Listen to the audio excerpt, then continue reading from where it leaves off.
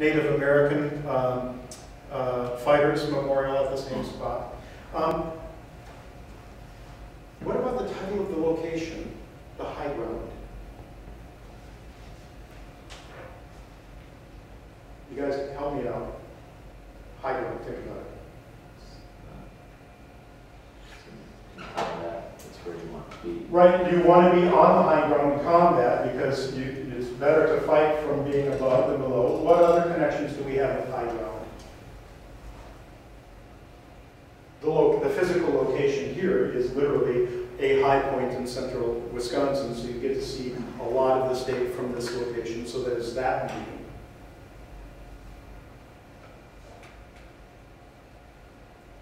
Think of the high ground as being like a holy place. Right?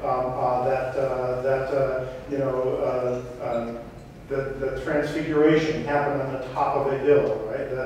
Hey, we should build a tent up here. We should build a shrine up here. This was holy ground. We went up to this high place and it was holy. Moses received 10 commandments on high ground. So, sacred location. What else?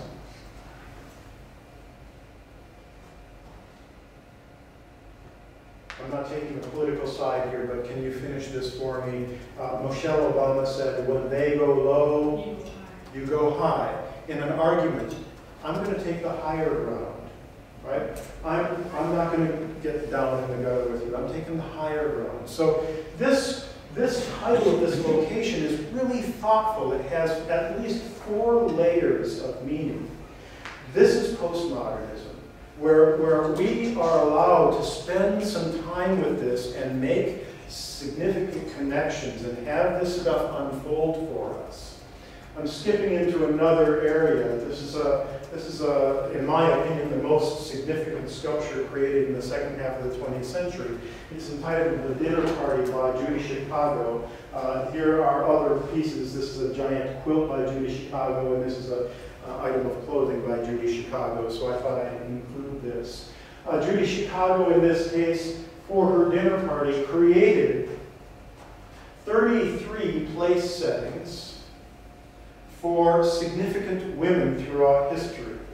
And then these tiles on the inside, and this is an actual table, so this is a massive room-sized sculpture. And then these are triangular-shaped tiles, and in each one of these tiles is the name of a significant woman, a female saint, or somebody across the world throughout history. So 999 women are represented at the dinner party. She invited all of these historical women to be at the same place. Oh, cool. Right? This happened in 1973, right? Judy Chicago is considered to be sort of the pinnacle of the feminist art movement, one of the postmodern art movements, right? And so she created the dinner table in a very specific shape.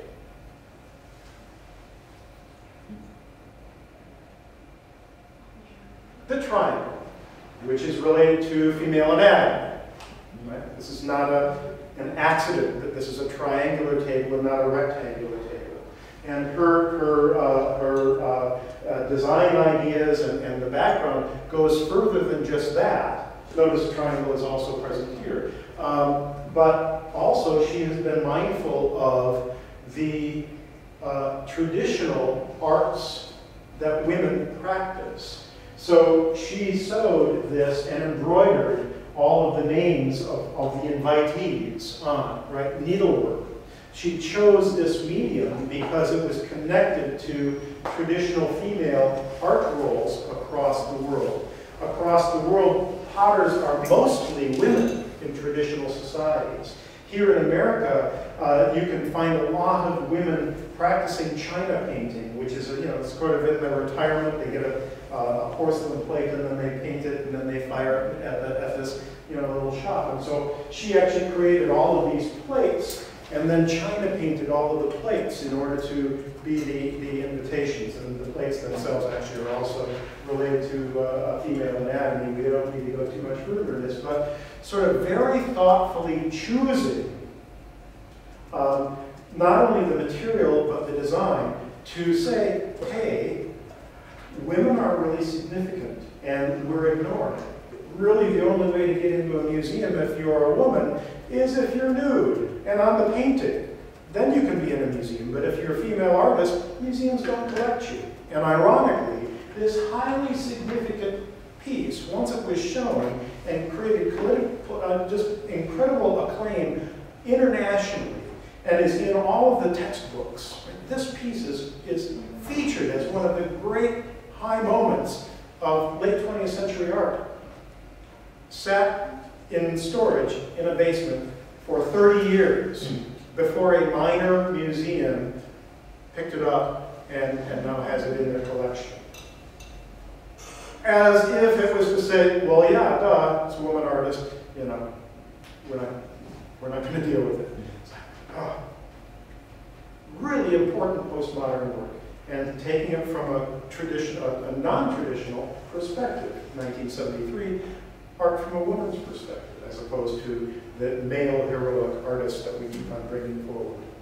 Speaking of this, are people familiar with this project? This is the AIDS quilt. In the 1980s, people were dying left and right from AIDS. And somebody had this idea, you know what we should do? We should make a quilt for Bob, or whoever it was, who passed on. And the quilt, of course, is a sign of warmth and comfort and love. If you receive a quilt from your grandma, you think of your grandma when you climb in bed and it's warm and cozy, or when you sit on the couch in front of your TV in the winter. You know, a quilt, it's a quilt, right? It's a coming together things. And so people started making quilts of the people who were passing on from AIDS. And Ronald Reagan, right, was president 1981 to 88, right, beginning of 89. Ronald Reagan's time. He never, ever, in his presidency, at the height of the battle, couldn't say the word AIDS. He would say that scourge of a disease, he would reference it, but he could not bring himself to say AIDS because of its connection with homosexuality. So, in order to raise awareness, people said, you know what we should do with these quilts? We should gather them, and we should bring them to Washington, D.C. And they laid them out on the mall. These are all, each one of these little guys is a different person who had passed on from the disease, and it covered them all. And there were still more people who they couldn't fit in here. It was an incredible presence, an incredible project. Okay, I've got this, we're doing pretty well here. I've got 9 minutes left. We're on track. Here is Dred Scott Tyler. All right, Dred Scott Tyler. Anybody ever heard of this guy? No. Anybody heard of Dred Scott? Dred Scott, Tell me about Dred Scott. A little bit. I've heard, but I can't fully remember what it was all. Anyone?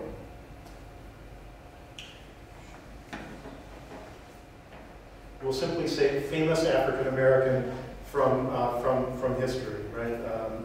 There's a famous. He was supposed to be where slaves couldn't like when they escaped, they could be returned back if they were caught. Right, and it was a law case, a very famous thing that sort of contributed to bringing forth the emancipation. So he's a very significant case in the history of African American people in the context of who are we in the United States? What are our rights? What is our role? And these things are still a question to us, right? These things, it's not like we settled it. Oh, well, gee, you know, Lincoln emancipated slaves, all things are okay, or Johnson signed civil rights, all things are okay. Just look at our election, right?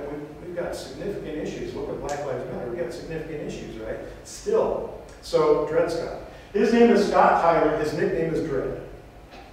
And when he was a student, undergraduate, at the Chicago, University in Chicago, he made this image, which made him really unpopular. The title of the piece is, "What is the way to display the U.S. flag?" And we have here a picture, a photograph of the U.S. flag covering a coffin. And then we have here a description in a book of how you're supposed to display and not display the U.S. flag. And one of the rules that I learned in Boy Scouts is that you're never supposed to allow the U.S. flag to touch the ground. In fact, if it touches the ground, we were told we were supposed to properly dispose of the flag. How do you properly dispose of a flag? Burning it. You burn it, right? And he put an actual U.S. flag down here. So if you wanted to read how to properly display the flag, you had to stand on the flag. It was read as a powerfully anti-American statement. This student had gone too far, had violated the flag.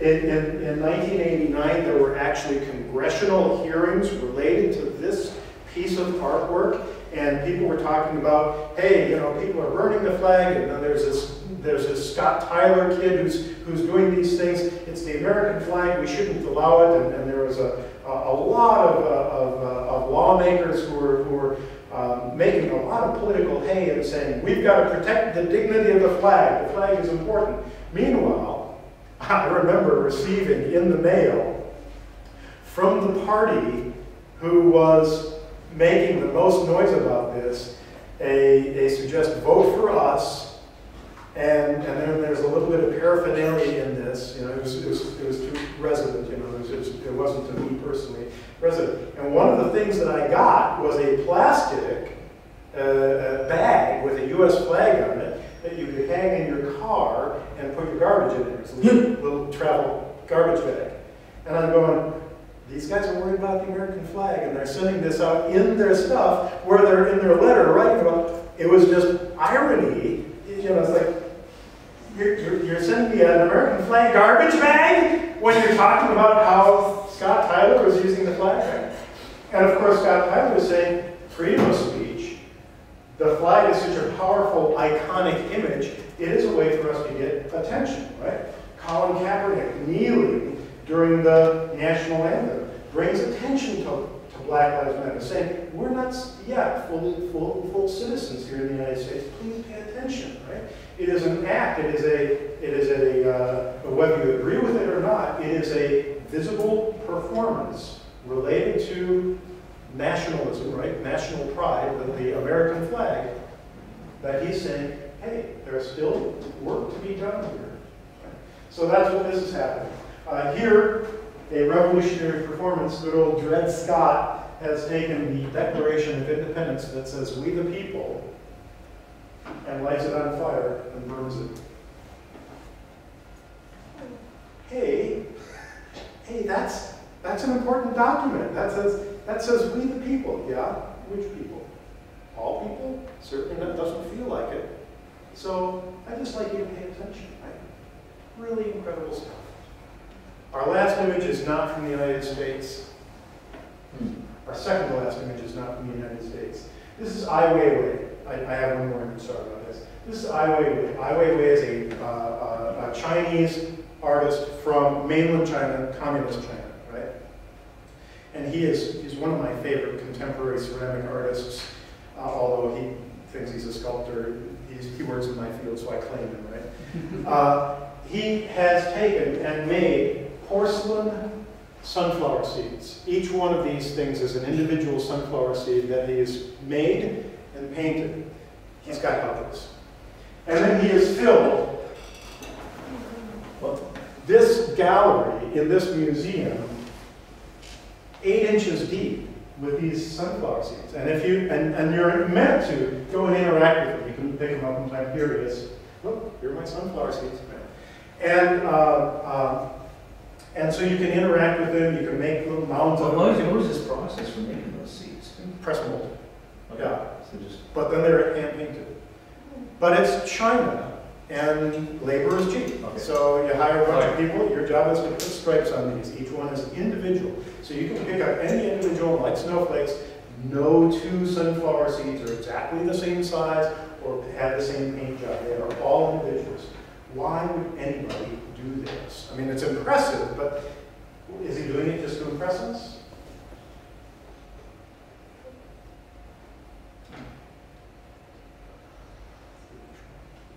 Think of it in terms of China.